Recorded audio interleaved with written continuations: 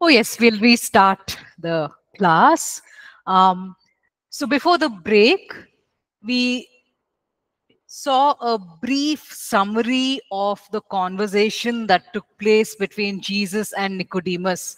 Now, all the conversations and dialogues recorded, in our Gospels, they are not a detailed word by word record of all that was said, because then it would become impossibly long.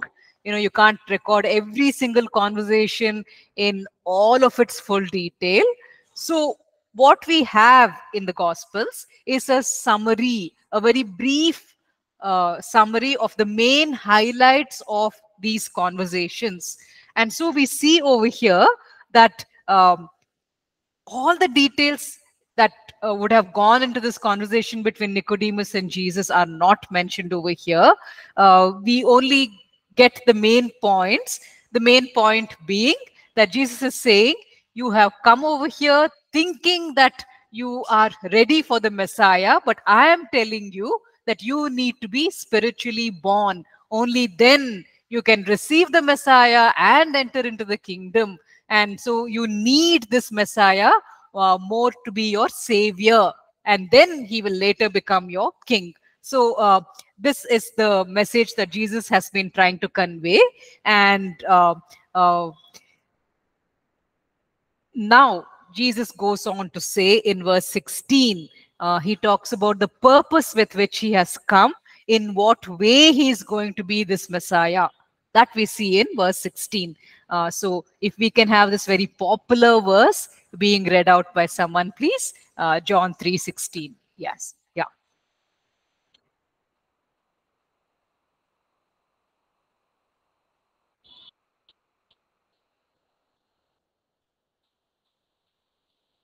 John 3:16.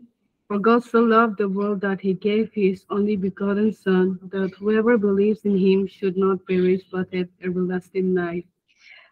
Now, we see that in verse 15, the earlier verse, Jesus described himself as the Son of Man, the one who was prophesied about in Daniel 7.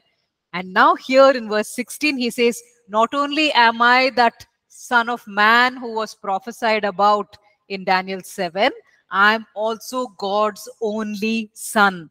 So I am both the Messiah who was prophesied in Daniel 7, and this Messiah I'm declaring is God's only Son. I am divine. I'm not a human deliverer.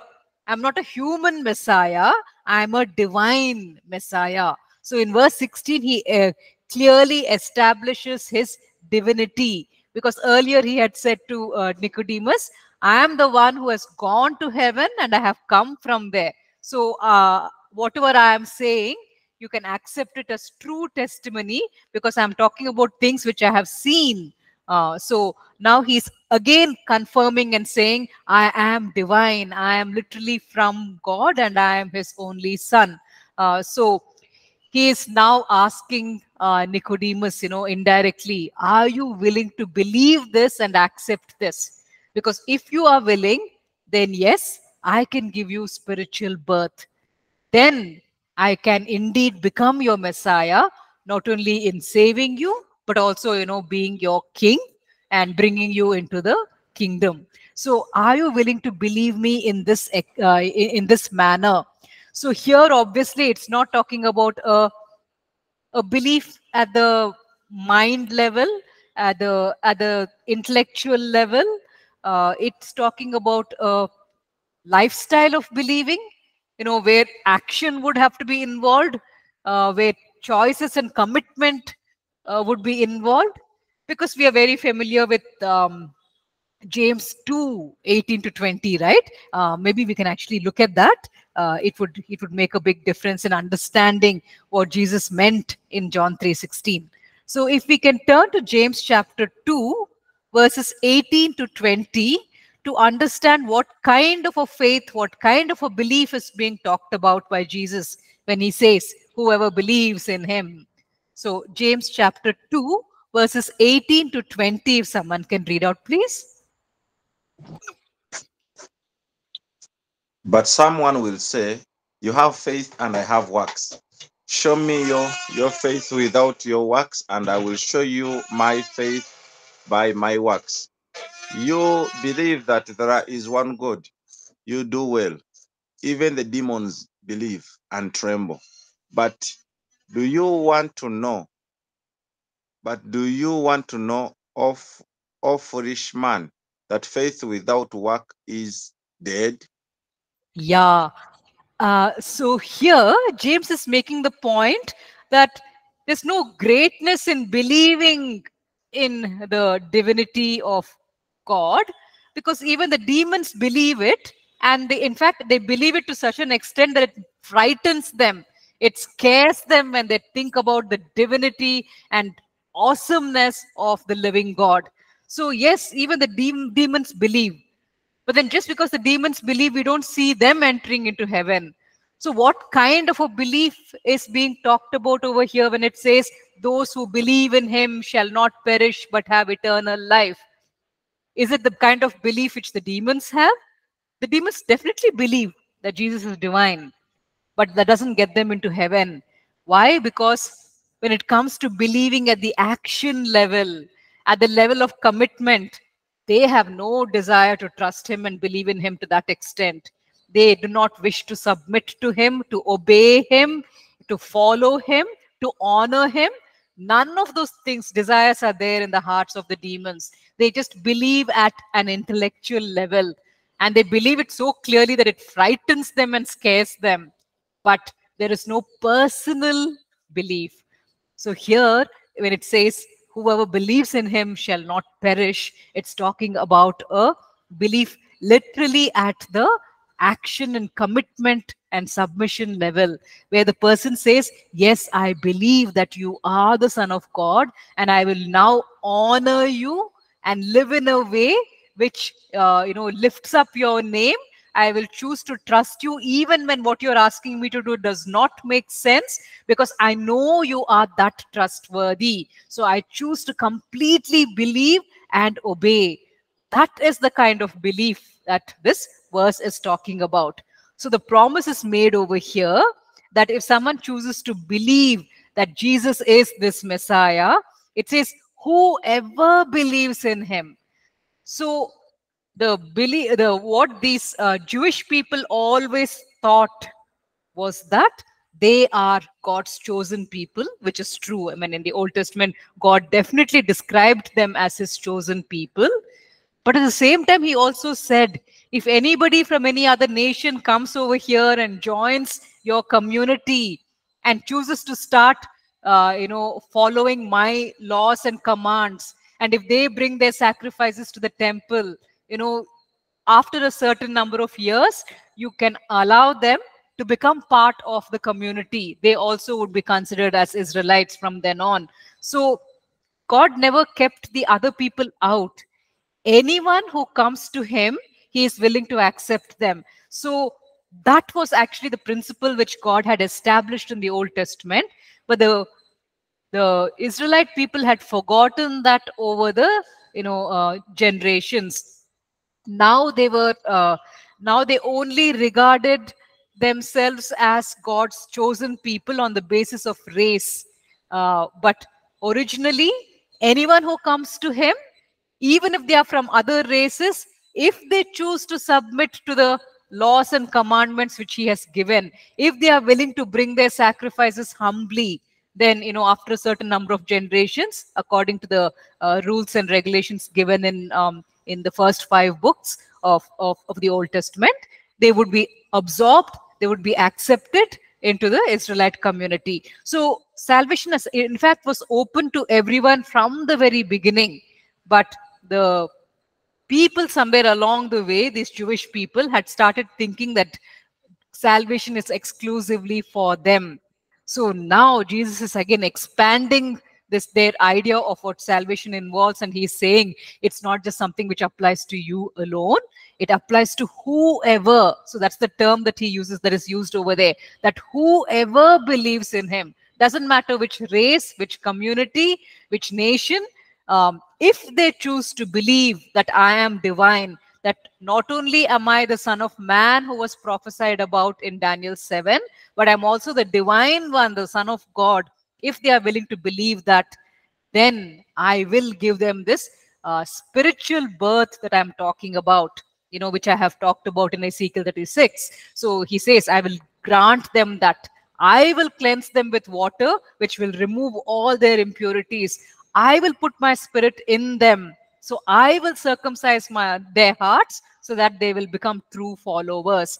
So this promise has been extended to even the Gentile people, if they choose to believe in the true sense, where they are willing to submit and commit themselves, into the Lord's hands, to obey Him, follow Him, do whatever He tells them to do.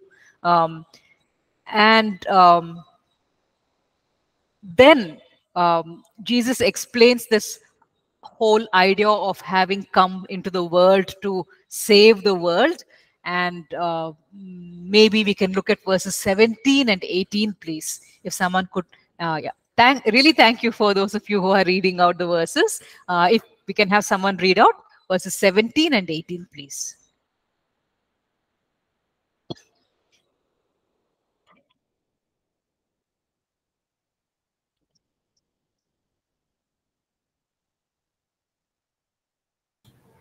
Verse 17 and 18. For God did not send his Son into the world to condemn the world, but that the world through him might be saved. He who believes in him is not condemned, but he who does not believe is condemned already, because he has not believed in the name of the only begotten Son of God. Yeah, so again, Jesus repeats the same concept, and he says, you must believe that I am the one and only Son of God. Only if you do that, then I will be able to impart the spiritual birth to you, and you will be able to enter into the kingdom. But there's another point which he makes in the earlier verse. He says, God did not send his Son into the world to condemn the world, but to save the world. So, if God has been faithful towards the Israelite people and watched over them for generations, he would expect gratitude in return. But again and again, the people only offered him their sins rather than offering to him their gratitude and their obedience. Generation after generation only continued to, offer rebellion in return. So that was their attitude. So if God chooses to send his Son into the world, the basic, you know, um, assumption that someone would make is that, oh, he must be sending his Son now to really judge them because of the way they have been treating him. But over here, Jesus gives the assurance and says, I am the Son of God. God has sent me. But don't worry, I have not been sent over here to condemn the world, but rather to save it. And this concept is brought out in the Old Testament, in Zechariah chapter 9, verses 9 and 10.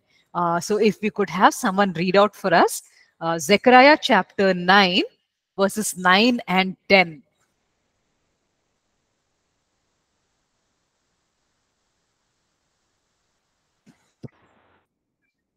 Rejoice greatly, O daughter of Zion. Shout, O daughter of Jerusalem. Behold, your king is coming to you. He is just and having salvation, lowly and riding on a donkey, a colt, the foal of a donkey.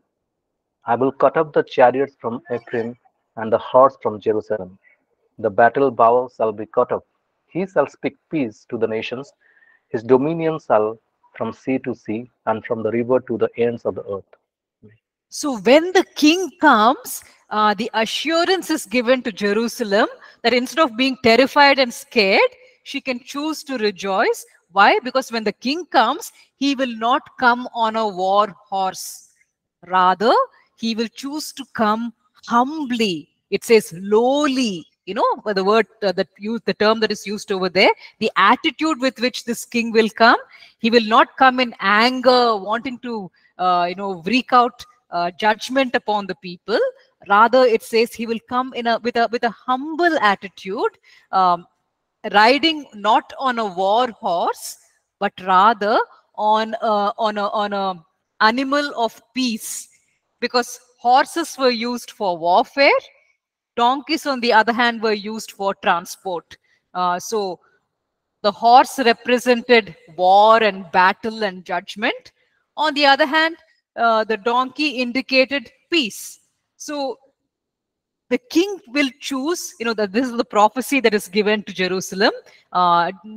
Jerusalem is told, rejoice greatly, daughter of Zion, because when the king comes to you, he will not come to you on a war horse. Rather, he will come to you humbly, riding on a donkey, on a animal of peace. And not even a donkey, but rather on the foal of a donkey. So this is not even a full-fledged, grown-up, mature animal. This is just a young, a donkey which is not even fully developed yet. So he will humble himself to that extent, to not even come on a mature, grown-up animal, but on the foal of a donkey. So this is the kind of assurance that is given. And in the next verse, Zechariah 9, verse 10, it says, in fact, when this king comes, his desire is to bring peace to all the nations. So in fact, he will remove the battle bow, he will remove the war horses, and he will in fact establish peace.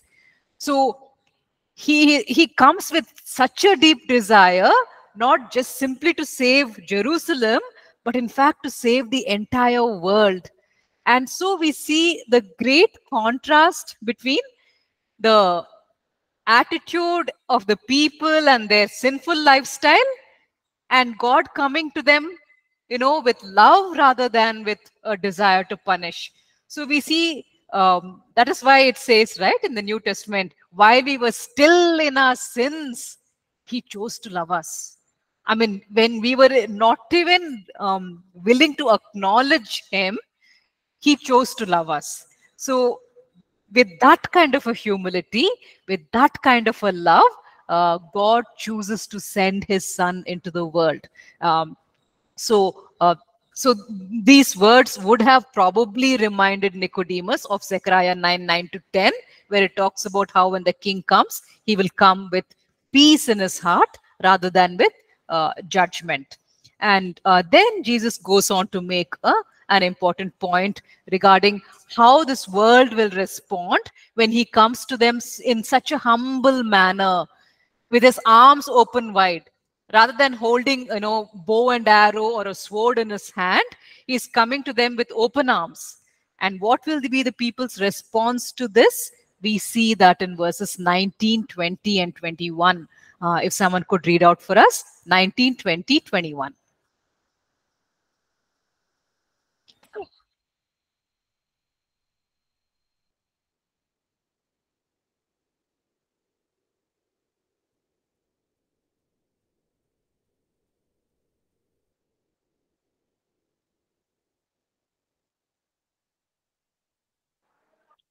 And this is the condemnation, that the light has come into the world, and men love darkness rather than light, because their deeds were evil. For everyone practicing evil hates the light and doesn't come to the light, lest his deeds should be exposed. But he who does the truth comes to the light, that his deeds may be clearly seen, that they have been done in God. Yeah. We in fact touched upon this last year, when you guys were doing the subject of holiness.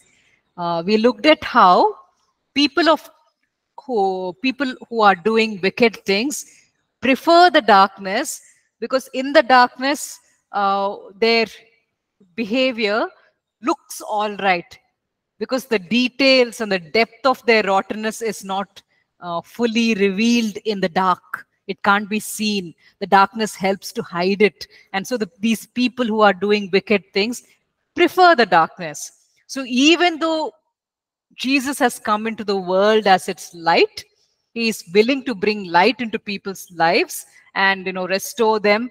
They hesitate to come to him because they love the deeds of darkness. They want to continue living in their sin. And if they come to him, they will not be able to continue living like that, because when they start approaching him itself, his light, his holy light, will expose what they are, and they would have to, make a decision to give up those things. And if they do not want to do that, they would prefer to stay away from him. So it is very sad that the Savior chooses to come on a donkey rather than on a war horse. He chooses to come to bring peace and eternal life rather than bring judgment. But in spite of the lavish, generous offer that he is making to the people, there are going to be many people who will prefer not to come to him. And why? What is the key factor which is holding them back? It is this deep love which they have for evil. Because they love the evil that much, they don't want to come to him. And so the example that I had used last year when I was doing the topic on holiness, I had talked about how there was no electricity that day, and I wanted to sweep my, front room. And so I swept the entire room using candlelight. And I was under the impression that I have done a very good job of cleaning. But then when the power supply came back on and the tube light, came back, I realized that there was a lot of dust in the corners, which I had missed simply because I could not see it. So what I thought was a perfectly clean room, which I had genuinely, sincerely swept, the minute the tube light came back on, I realized how insufficient my work had been.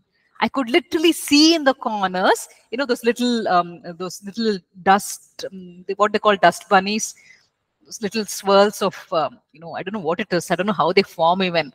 But if you leave a floor long enough, they'll collect on it. So all that was there in the corners, and I did not even realize it was there. So as long as a person stays in the semi-darkness, they can assure themselves that they are very good people. They can do the most sinful and rotten things and still feel very good about themselves, because there is no light to expose and show them what they are. But once you step into the light, you're fully exposed, because the light will clearly show what is what. And then you will know what your level is, what your standard is. And that is why it says in verse 21, whoever lives by the truth comes into the light confidently. Why do they come confidently into the light? Because they have nothing to hide. It says over there, so that it may be seen plainly that what they have done has been done in the sight of God. They have nothing to hide. They can plainly do whatever they want to do, because they are doing it, with God in mind. They know their limits. They know that they have to honor him. So they will openly do those things in the light, in his light, because there's nothing to hide. So Jesus is saying, this is what I am offering, a chance to be able to live openly, without having any guilt on the inside, without having a second secret life and feeling rotten about yourself and knowing that you are a hypocrite. You don't need to live like that. I can change your life, give you a spiritual birth, which will allow you to come and plainly live out your life in my full light. Because there won't be anything left to hide. And when you sin, you just have to come to me, confess. I will, forgive you of what you have done.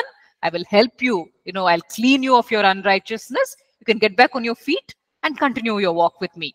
So everything becomes so simple.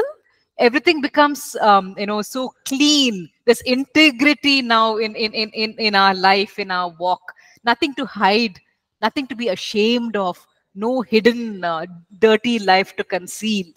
On the other hand, these people who love darkness, who want to hold on to their evil deeds, they choose the darkness because it hides the good. Now, sometimes we believers also can be tempted, to avoid the light, and so this is something that we must deliberately try, a trap that we must try not to fall into. Some people avoid going to the church because when they go and sit in the church, they are reminded of the choices which they have been making. and they automatically sense that God is not pleased with them. When people are singing worship songs to the Lord and honoring Him, their conscience pricks them and tells them, you have not honored Him. So if you lift up your hands, you're lifting up hypocritical hands, because your hands have been busy doing evil things during the week. So they would feel convicted in His presence. And so there are people who choose not to attend the church, so that they can avoid coming into the light of His presence. So if we find ourselves growing cold spiritually, if we feel reluctant and lazy to attend the church and go into God's presence, maybe we need to question ourselves and ask ourselves, why is my passion and hunger dying? Why is it, why am I not on fire for God like before? Because, when the psalmist David, when he sings in the psalm, he's so eager, he's so hungry to get into God's presence, to just to enjoy the Lord's presence. And if we don't carry that passion, and we kind of feel like avoiding the church, or we just don't want to attend, it could be an indication that we have started loving something else other than the things of God. And because of that, we are not very comfortable with the idea of going into His presence, because those things don't bring us joy anymore. The things of God are not bringing us joy anymore. Maybe something else is taking its place. So it could happen to us believers as well. And so when we see that kind of an attitude creeping in, we can maybe immediately ask ourselves, am I growing cold? Is there something that I need to correct so that I can once again have the passion? Because over here in these verses, we see that the main problem seems to be the love that these people have for evil things. So we need to ask ourselves, am I starting to love something that is not godly? And is that cooling my passion for God? Is that making me to avoid going into His presence? And so there are people who avoid having their quiet time, a meaningful quiet time. Because when you spend a long time in His presence, He starts talking to us very openly about the plans He has for us, for our lives, about how we can start straightening up,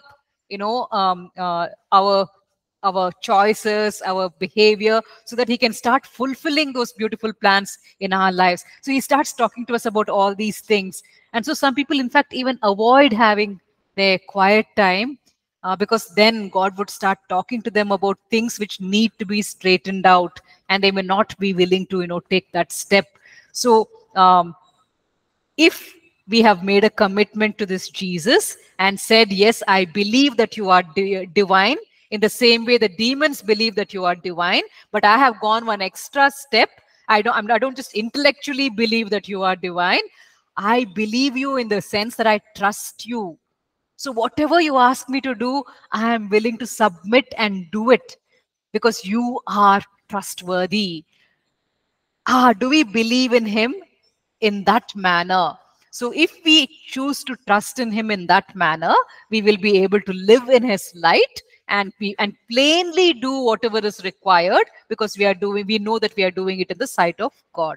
Okay, so so having explained all of this to Nicodemus, now the ball is in Nicodemus' court. He has to now decide, am I willing to give up the life that I had up to now?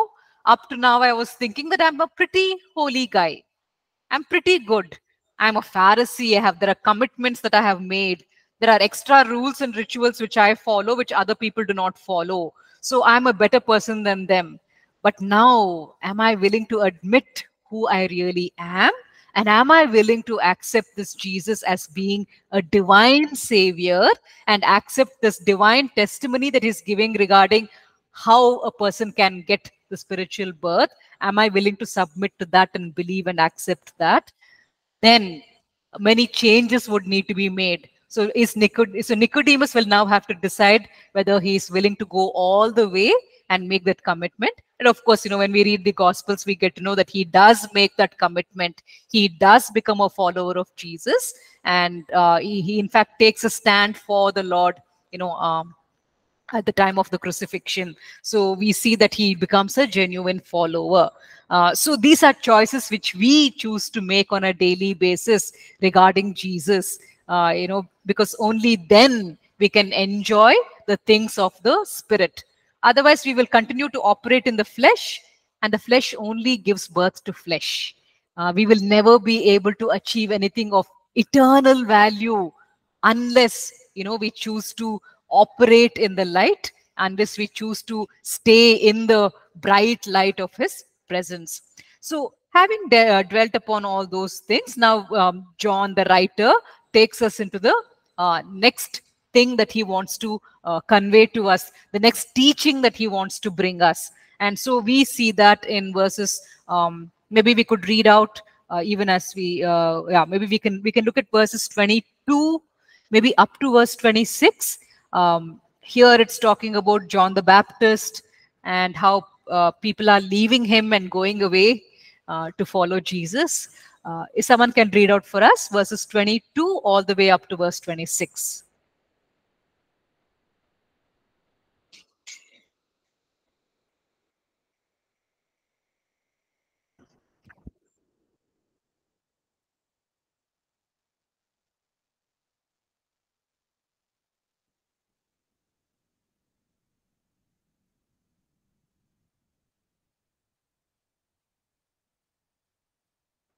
Yeah, if anyone is still tuned in, if you could just unmute and read out John 3, verse 22 up to verse 26, please. After these things, Jesus and his disciples came into the land of Judea, and there he remained with them and baptized. Now John also was baptizing in Aenon near Salem, because there was much water there. And they came and were baptized, but John had not yet been thrown into prison. Then there arose a dispute between some of John's disciples and the Jews about purification.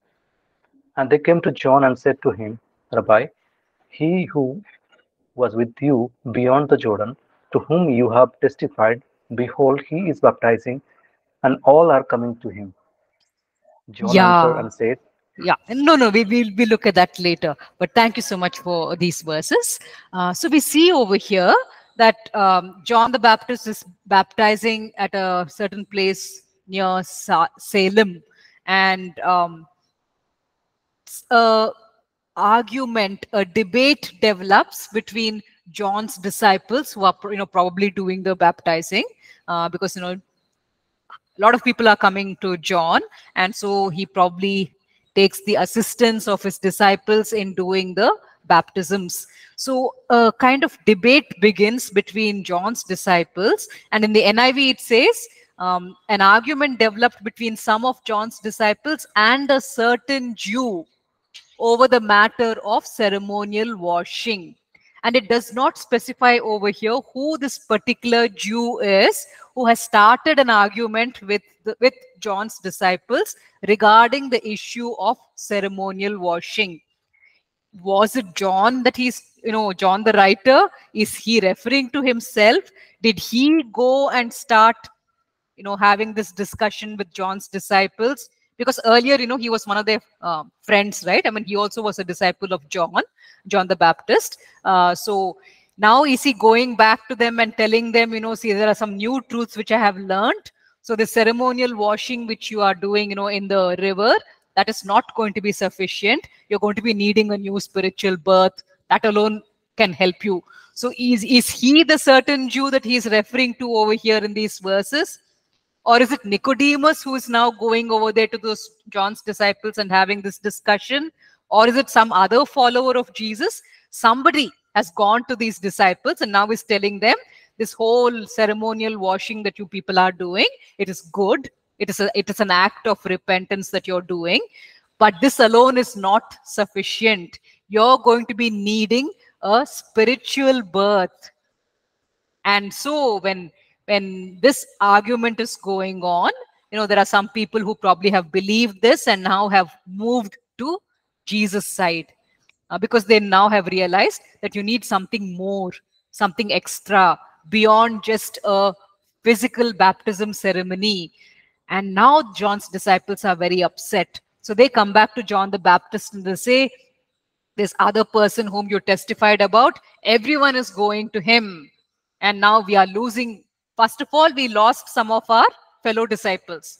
They left us and they went and became followers of Jesus instead.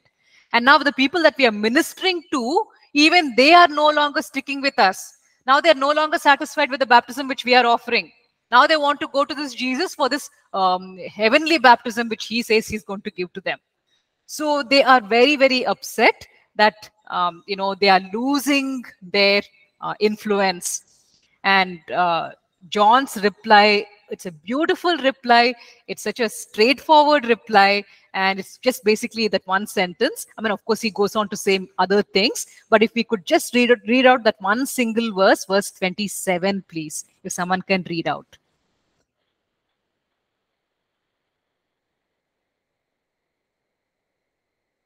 John 3, verse 27. John answered and said, "A man can receive nothing unless it has been given to him from heaven." Yeah. So John explains to his disciples and says, this is what was given to me from heaven, that I am going to be the person who will prepare the way for the Messiah. I will point people towards the Messiah. That will be my task. This is what has been given to me from heaven. Nothing more has been given. And this is enough. We have this verse in the book of James, which talks about how the gifts which come from above, the heavenly gifts, they are perfect. So John is perfectly satisfied with what has been given to him from heaven. He is fulfilling his task, is pointing towards Jesus, and people are in fact responding and going to Jesus after he points. So whatever he's doing it most effectively. So if someday all of his followers leave him and go off to Jesus, it means mission accomplished. So he knows exactly what he has received from heaven, and he is happy and satisfied with it. Now, if only we could have that same attitude as John. John had a heavenly perspective. He looked at what God had in mind, and he recognized that God is all-wise, and he was satisfied with what the all-wise God has given him. We, on the other hand, tend to start looking at ourselves through human eyes, and we kind of apply worldly standards to ourselves. And so if we see apostles gaining popularity, we say, oh no, I'm a worship leader, and right now apostles are the in thing. I wish I were an apostle instead. Because we want the approval of people, and we would like to have a big following, and like people on YouTube who have big followings in our own spiritual field. I like to have our own followings and all of that. And we kind of forget that whatever has been given to us, that gifting that has been given to us, it has been given from heaven. God made no mistakes when he gave that gifting to us. He wanted us to fulfill that particular task, and he equipped us for it. And he's very happy that, we are, doing that particular task. And so it's not going to make sense to him that we want to now suddenly become something else. So like John, we need to understand that whatever has been given to us from heaven is perfect. It is God's divine, all-wise calling and purpose for our lives. Psalm 139 says, all the days of our lives are already written out in his book. So when he wrote out his life plan for us, it was something good in his eyes. He was excited about it. He wanted to see it fulfilled in our lives. And we are not appreciating it. We are instead, we want to be somebody else simply so that we can have a larger following and greater popularity and receive a louder applause, which are like very minor things when you look at the overall eternal picture. I mean, down the line, who cares who got more claps? What does it matter, who got more likes on their YouTube channel? Those things are going to look very, very small when you're standing in front of the Almighty God, and he's like sitting on the throne, and he opens his mouth and he says to some unknown person who probably never even knew how to operate YouTube, he says to that person, well done, my faithful servant. And that person is going to be like, wow, the Almighty One is satisfied with the way I served him. At that time, nobody's going to care about how large your following was. All that's going to matter is the words that are going to come from that throne, from the King of Kings. And John is very satisfied with that. He says, a person can receive only what is given to them from heaven. This is what I received. I'm perfectly satisfied that I'm doing it well. And John knows that he's going to receive his reward. We need to have that same heavenly perspective. The world has got a little mind, so it can only come up with little ideas. So according to the world, you need to be a certain kind of a person and have a certain kind of a ministry for you to be considered great. And so the world comes up with all these very wrong ideas of what success is, of what having of what achievement is.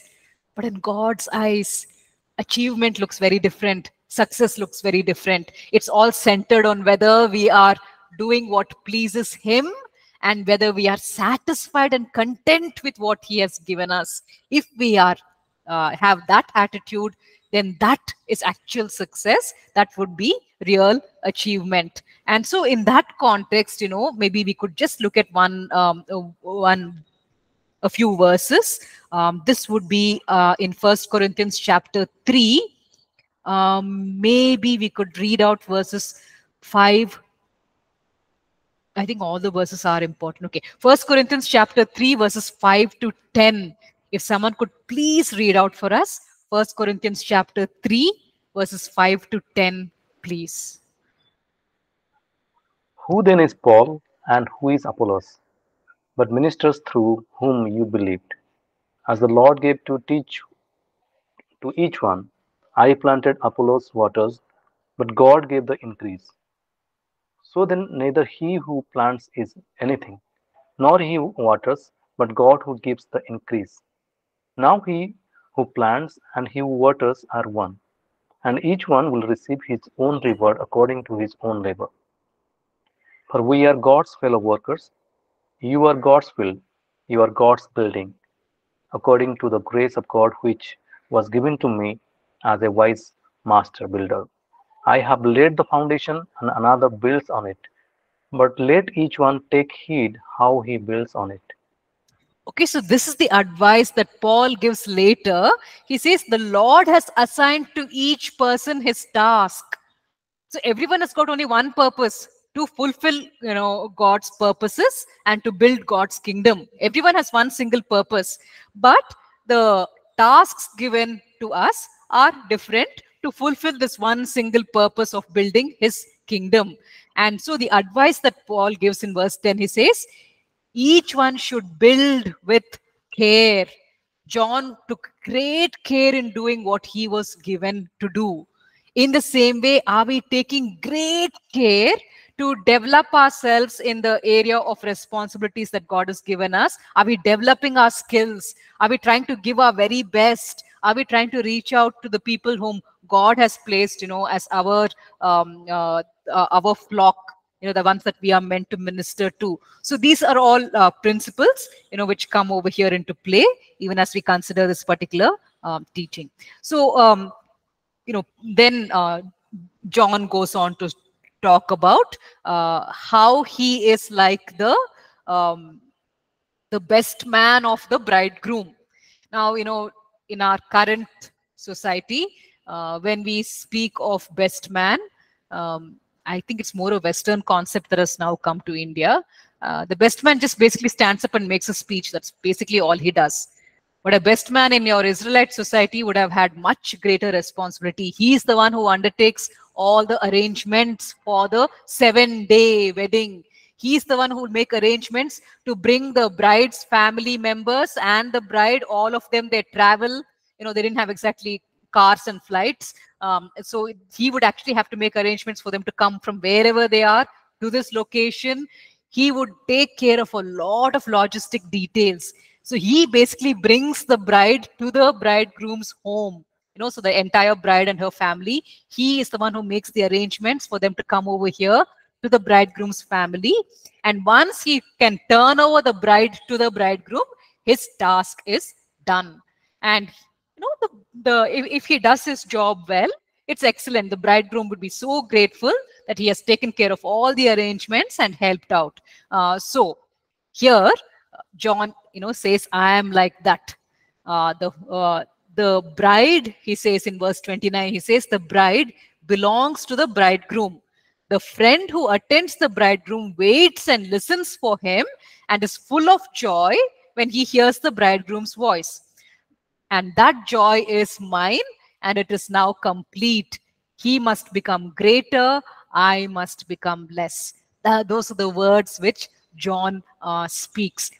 So we have a lot to learn from John the Baptist. We just like John the Baptist, we all should be preparing the bride, the church of Christ. We should be preparing the bride for the bridegroom, for Jesus Christ, not for ourselves. So we don't build up churches, we don't build up large followings for us, for our benefit. They should not be praising us and putting us up on pedestals. Rather, they should be building big pedestals for the Lord and saying, Lord, you be glorified, you be magnified. So we should be people who are constantly preparing the bride not for ourselves, but preparing the bride, the church, for him, so that they will honor him, they will lift him up, they will pursue him, they will turn to him for guidance and advice, not to us. In the early stages, all believers, of course, they turn to the people who have mentored them, and then the mentors offer them godly advice and all of that. But by and by, we should be preparing them to start hearing directly from the bridegroom, because you see, one day they're going to be that bridegroom's wife, they're going to be his bride. So they need to start hearing from him directly. They should not continue relying on us and looking to us and placing us on the pedestal. That will just completely defeat the purpose, because he says so clearly in verse 29, the bride belongs to the bridegroom. So we direct these people that we are mentoring towards Jesus Christ, the bridegroom, and say, you're going to be his bride. So you need to start hearing from him. You need to start following him. When you want to take life decisions, don't come to me. I'm teaching you how to hear God's voice. Now start hearing it. Start relying on him and depending upon him. And let your submission and obedience and all of your praise and honor be for him, because you're his bride. You are not my bride. So let them get their perspective very, very clear, so that they know whom they are being directed towards, and they are not, left with a mere human being, because there's only so much that we can do for these people. But the bridegroom, he has given his life for the bride. So he knows exactly what the bride needs. He can provide for a bride in a way which you and I can never do that. So all we need to do is be like John the Baptist, build with care, like it says, like Paul said, whatever task has been given to us, we do that with great care, to the best of our ability, constantly trying to develop ourselves further in that task which has been given to us. And if we do that, that is enough. The rest of it will be taken care of the bridegroom himself. So those are the main concepts that are there. And so we finally just have a few verses left at the very end, where Jesus says, the one who comes from above is above all. Okay, and he repeats that again at the end of verse 1 or verse 31. He says, the one who comes from heaven is above all. So he goes on to say in verses 32 and 33, this is the testimony which I have given, and the world is refusing to accept this testimony, but this testimony is truthful. So, he's kind of coming to the conclusion of his talk, and he's telling Nicodemus, these are the facts which I have, okay, the conversation with Nicodemus is finished, but now we see that over here, the chapter is coming to a close. The idea which John, the writer, wanted to convey to us is he's bringing those thoughts to a close, and he's saying, these are all the things which have been told about Jesus so far. So, will you accept this testimony? Because there are people who are not accepting his testimony, but will you, the readers who are going to be reading these things, will you accept his testimony? Because it says in verse 36, God's wrath will remain on those who reject this testimony that Jesus is giving. Okay, so and the choice is left to the readers to make the commitment to the Lord. So yes, we are out of time. Let's just close with a word of prayer. Yes. Lord, we just thank you so much for the lessons that we could learn from John chapter 3. We recognize, oh Lord, that there is spiritual life in you alone. So we pray, oh Lord, that we would choose to rely on you, depend on you, and operate in the Spirit, through the Spirit, rather than just trying to do things out of our own human ability and our human flesh. And also, oh Lord, we pray that you would help us to always point the attention towards the bridegroom, Jesus Christ, because the bride belongs to the bridegroom. I pray, oh Lord, that we would be faithful in the tasks that you have given us. Thank you, Lord. In Jesus' name, amen. Thank you so much to all, who stayed up to the end. And thank you so much for, those who have read out all the scriptures. We'll, of course, continue next class.